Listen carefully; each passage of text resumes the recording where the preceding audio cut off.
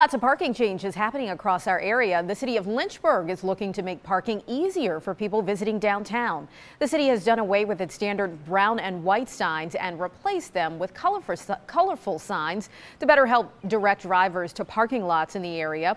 City leaders say they finally got the money to rebrand and put out signs that are easier to read.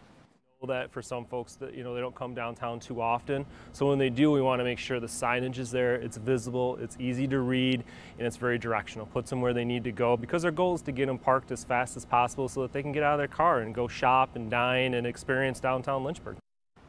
The city has even created this map to help, so to get a more in-depth look at it, head to our website, WSLS.com.